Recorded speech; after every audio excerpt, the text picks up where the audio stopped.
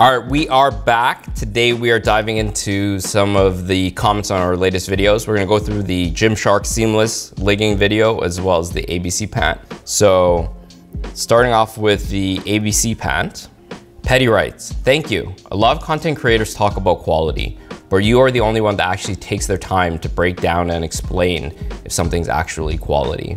So I think this is something that happens a lot in the fashion industry, is that it's such a competitive industry that so many people are so, I would say, secretive with their knowledge. I found this across multiple suppliers, multiple brands. Everyone just wants to kind of keep their secrets to themselves, and they think that by kind of like gatekeeping this knowledge, that's going to kind of guarantee their success or safety.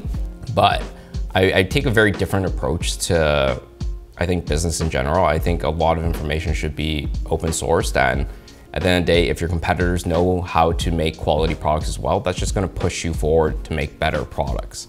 So that's what we're trying to do here. We're trying to educate consumers, educate brands at the end of the day to make better products. And thank you for joining us on this journey. Mike writes, I have 10 pairs of those ABC pants. They're very comfortable and don't fade. Mike, you must be 6'5", blue eyes, and you must work in finance. Durable. I hope you eventually do a summary vid, like best bang for your buck type content. Yes, we're absolutely going to be doing something like that.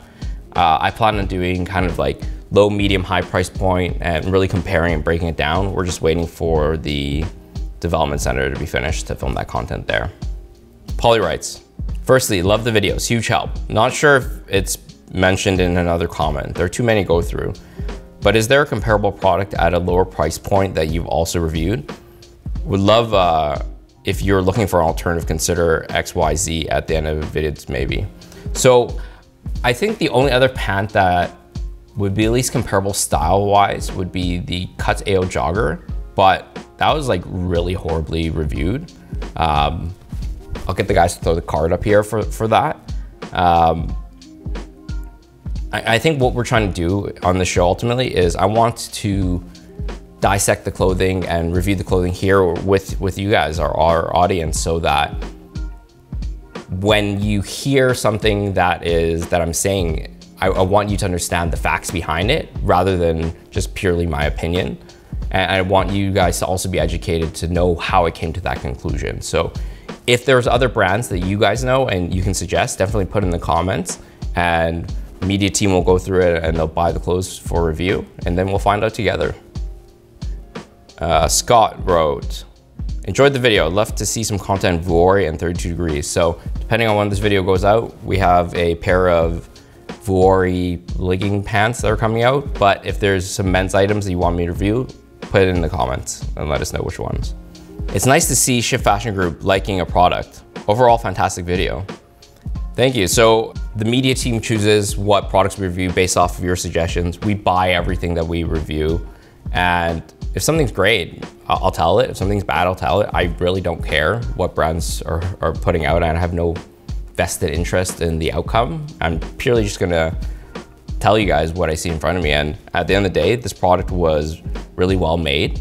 And you can really see that they took the time to iterate on this product, and the development cycle on this product was probably quite long to get all those little nuanced small things into the pant ultimately, and to build a supply chain to have such a product that, pretty much devoid of flaws.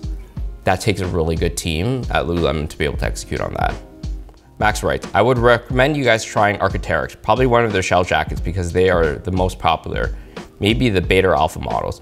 So we actually have a lot of ideas in terms of the jackets that we want to do. I don't know if reviewing jackets on Industry Secrets is the right series for that. We're going to be doing a lot more technical testing, and we have a new series coming out really diving into more about the technology behind specific garments. And I think Arc'teryx, Patagonia and Canada Goose is much better suited for that segment, because we can dive in much more deep into ultimately the fabric, because that's a big part of what makes those garments great. Didi writes, That technology is just a piece of fabric turned sideways. Ultimately, really, that is what it is. You know, at the end of the day, I think a large part of fashion and clothing sales is trying to differentiate yourself from the rest of the pack. And a lot of brands turn to very big marketing claims, and it ultimately is a gusset a technology. I guess you could consider it technology. It is advancing a technique in garment construction, but I think the way that they phrase it, and because it's not very descriptive, it just really says ABC technology, it really does trick a lot of consumers into thinking that something's magical about this pant, but it really is just that gusset. Joe is so diplomatic with his stuff. Russell writes, what shirt are you wearing in the video? And what brand do you generally wear? So in this particular video, I'm actually wearing a prototype / sample for a client. Whenever we're developing stuff and testing fabric, you know, we can do all of our traditional testing. We test for weight, we check the knit structure, we test for shrinkage, color fastness, color accuracy, a bunch of data points basically for the fabrics. But another part of it is just wear testing it. And a lot of times I'm wear testing to see how I fit, feel, how do the seams feel.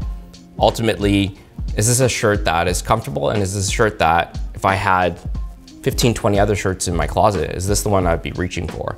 So for this particular one, again, I'm wearing a prototype we're developing. But in terms of brands that I generally wear, being in fashion, especially on the manufacturing side, it's very hard to buy clothing because we know exactly what it costs to make. So you kind of know what a brand is making in their margins. Sometimes when I'm buying clothing, I have to kind of like silo my mind and completely ignore the price to actually make the purchase. But when it comes to brands that I'm generally wearing, I'm buying a bunch of different brands. I'm always testing something out. Sometimes they're great, sometimes they're not. White Tiger writes, Joe, can you review some cotton-based leggings? Keep hearing wearing polyester during workouts and perspiration isn't good for your health. So I've definitely seen this claim a lot, especially on TikTok and social media. Right now, when you actually look at the entire scientific research as a whole, when it comes to wearing polyester, there isn't conclusive evidence that wearing polyester is actually gonna be bad for you and your health. That may change, but when it comes to my decision-making and my thought processes, I'm going to be only evaluating things based off of things that I basically learned, I've tested. You know, I can read medical journals or research papers on it that actually confirm this data. I would be very hesitant to just listen and believe everything you read on social media. That being said, this might be something that may change over time, and at that time, I will change my opinion on it. And that's the great thing about learning and scientific progress, is that we have data, we learn through the process, and as things change, we can change our thought processes and we change how we accept or don't accept things going forward. When it comes to cotton-based leggings, I think you're gonna find a lot of difficulty with cotton-based leggings that they don't retain their stretch as well. So most of the time, cotton-based leggings over time will get very loose, they'll get very kind of slinky, and when it comes to working out in them, they absorb moisture and they don't wick moisture. So you're gonna get a lot of sweat marks, especially around the glutes and high perspiration areas. So I've made cotton leggings in the past and they haven't been the best products just because it's not best suited for that particular purpose. If you guys want to see more behind the scenes secrets on the fashion industry and learn more about how to create products and brands, be sure to like, comment, subscribe, and check out these videos.